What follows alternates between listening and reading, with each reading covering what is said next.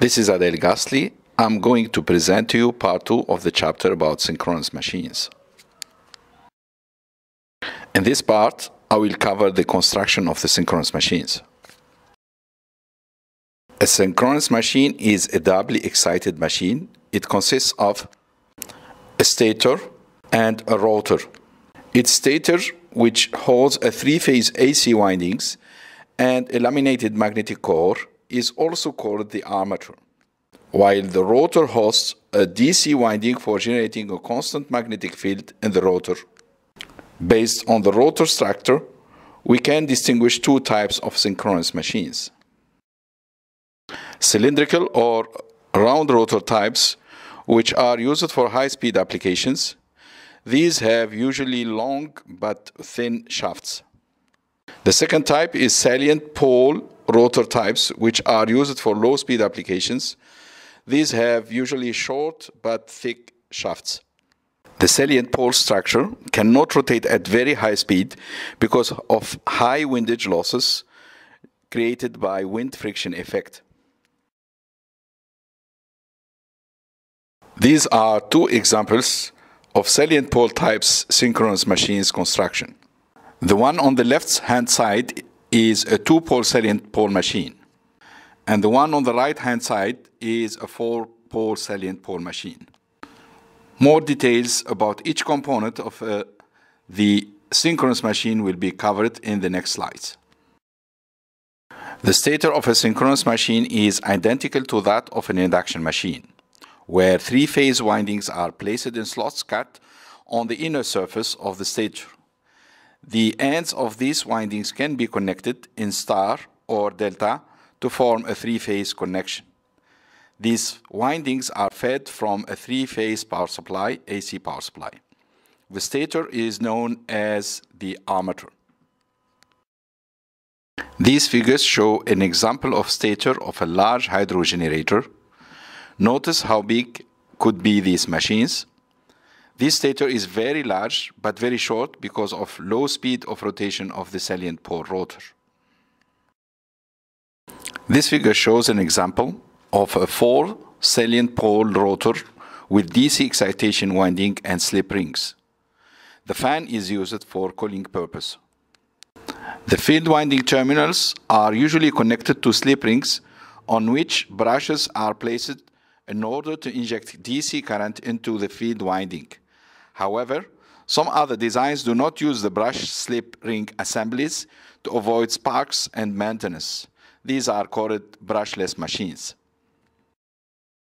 This photo shows a large cylindrical rotor. You can notice the difference in the length compared to the salient pole rotors. The long and thin one is used for high-speed applications such as steam generators, while the short rotor is used for low-speed applications such as hydropower generation. This is an example of a brushless exciter system where the power is fed to the motor through a rotating transformer. An AC power is injected into the stationary exciter. This power is transferred to the exciter rotor, then rectified using a diode bridge. The rotating exciter is mounted on the same shaft as the rotor of the synchronous machine so that the output of the rectifier can be directly fed and connected to the field winding. This movie describes the manufacturing, construction, and assembly of the different parts of a synchronous machine. The link to this movie can be found in the description below. This movie is 11 minutes long and has no sound.